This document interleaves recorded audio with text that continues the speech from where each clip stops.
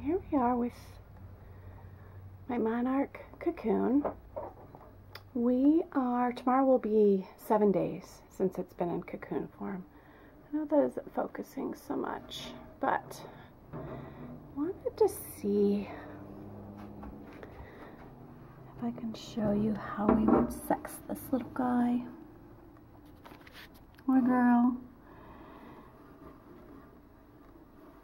I've never touched this with my bare hands yet, and I'm on the wrong side. Hold on.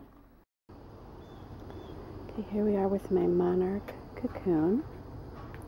In the background, you're going to hear my neighbors. They're getting a roof, so I'm outside because my house is just so darn dark. If you've seen any of my videos, you'll know. Okay, today is Saturday. Tomorrow, Sunday, will be day 7 since we went into cocoon.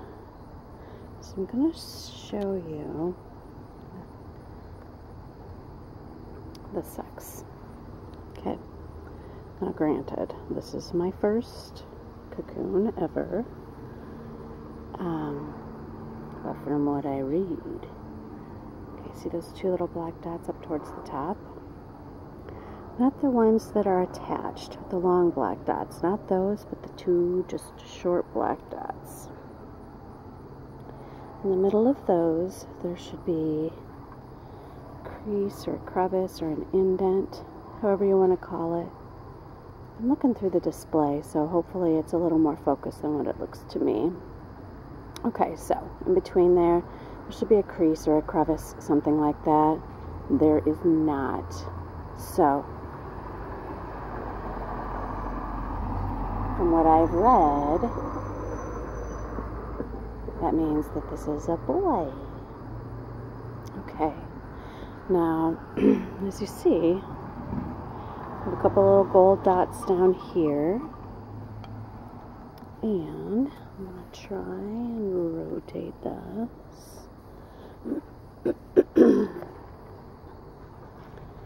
Here on pantyhose.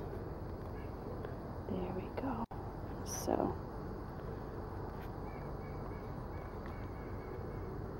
okay, see at the top?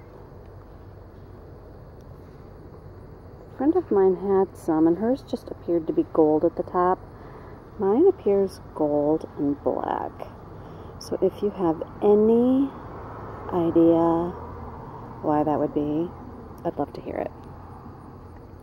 Down here we got some little spots that have formed. And I'm not sure.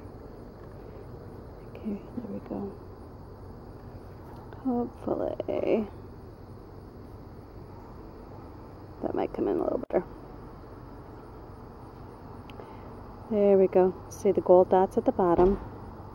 At the top there's a row of gold with black. That's what it looks like to me anyway. Granted, I'm getting old and I'm losing my eyes a little bit, but okay.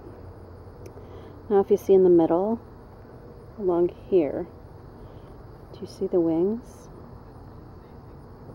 I swear to you,